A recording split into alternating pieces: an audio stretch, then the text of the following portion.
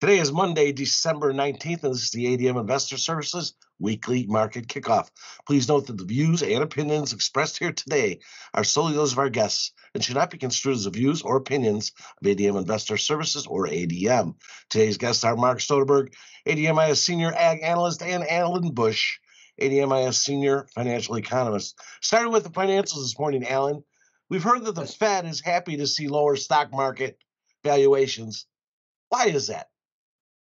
Well, first of all, anytime the stock market increases, it is considered to be inflationary. Of course, higher indices or higher stocks means there's more money available to be spent on whatever, consumer goods, real estate. But when the stock market comes under pressure, there's less money available in theory. So that would be deflationary. And I think that is what the Fed would like to see. So it was just last week that we saw a major breakout to the upside that lasted actually less than one day. And the Fed came in with their hawkish statement, driving prices lower. So the Fed very much is happy to see a lower stock market. And I think from time to time, when the stock market does perform well, I think you can count on the Fed probably coming in with some bearish or hawkish comments to tap down the exuberance, so to speak, when there are gains in the indices. Alan, did the dollar make new lows last week despite hawkish Federal Reserve policy statements? Yes, it did. And that was quite a surprise to see new lows for the move in the dollar. You would consider the Fed statement should have been bullish for the dollar index, meaning higher interest rates. Higher interest rates means a stronger dollar. And yet the dollar actually closed lower that day. So the rule of thumb is anytime a market trades lower on bullish news, that should be considered to be a sign of weakness. Of course, since then the dollar has firmed a little bit. It's lower today. So nothing has really changed. I think the dollar will continue to decline. And the recent lows that we saw from last week, I think, will be taken out, of course, to the downside in the next couple of weeks. Alan, I ask you to put your technical hat on here for a moment. What are the charts saying about the interest rate futures right now? Well, despite all of the Fed hawkishness, the charts look rather constructive. In fact, we had some lows in October and also in early November in the interest rate futures markets. In fact, it was the Fed funds rate futures that actually had a one-day reversal to the upside. So we are substantially off of those lows, especially in the 30-year Treasury bond futures. In fact, 12 full points off of the lows. Of course, now price is a little bit lower today, but the technicals are improving, and I think the fundamentals will soon follow suit as well and improve. So still thinking that we have seen the lows across the yield curve for futures and higher prices are likely. Mark, let's talk big picture here. What macro events will drive agricultural prices in 2023?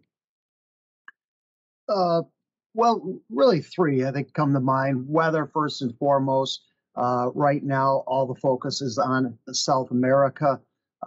We're experiencing drought patterns in southern parts of Brazil and throughout much of Argentina. I think that will shift eventually to the U.S. here at the beginning of the second quarter when we get into the U.S. planting season and then the growing season after that. Second big item will be continuing to watch the war will Ukraine still be able to export grain out of the Black Sea, or will a Russian missile strike prevent that? How much of the crop will they be able to plant here in this upcoming 2023 season as well? Or some early forecasts this week already suggesting expect another big drop in acres and in production. 34 million metric tons is the figure that I've seen thrown out this morning. That's down 37% from 2022, and that's down about 60% from what we saw pre-invasion in 2021. And then lastly, just the global economy. Will these higher interest rates that Alan has alluded to, is that going to be a drag on the global economy? If so, how severe will that drag be, and what impact will it have on commodity demand? Will China finally be able to recover economically from their zero COVID policies sometime later in 2023, or might that be kicked back to 2024? So these are really some of the three main events that we'll be monitoring closely here as we shift into 2023. Mark, looking at the money flow, how are the index funds currently positioned in the ag markets? It's been a very active year for index funds in the agricultural space. The main theme all year really has been an inverse relationship between interest rates and their exposure to the agricultural markets. Early this year, in 21 or 22, when it was becoming increasingly clear that the Federal Reserve was falling behind the inflationary curve, index funds were pouring large amounts of assets into the agricultural space, really as a hedge against inflation. These positions peaked in the early part of the year, around early April, at nearly 1.4 million contracts. Once the Fed tightening cycle really kicked in, effectively starting their war on inflation, the index funds began to scale back a bit. At present, index funds are holding about a million contracts in the agricultural markets, and that's the lowest position that they've had since the summer of 2020. I suspect this inverse relationship will hold into 2023 as well. And as we're expected now to see interest rates hold at higher levels than currently expected. So I wouldn't be surprised to see index funds continue to shed length in the ag space, possibly down to about 800,000 contracts. That's kind of a cycle low we saw back in 2019. Mark, in your macro comments, you mentioned weather. What areas of weather are you watching closest between now and year end? Well, really, two come to mind, stand out the most. Domestically, we're dealing with an Arctic push of extremely cold air coming down from Canada later this week. Lows across much of the northern plains expected to be in this minus 20 to minus 30 degree area, really for several days.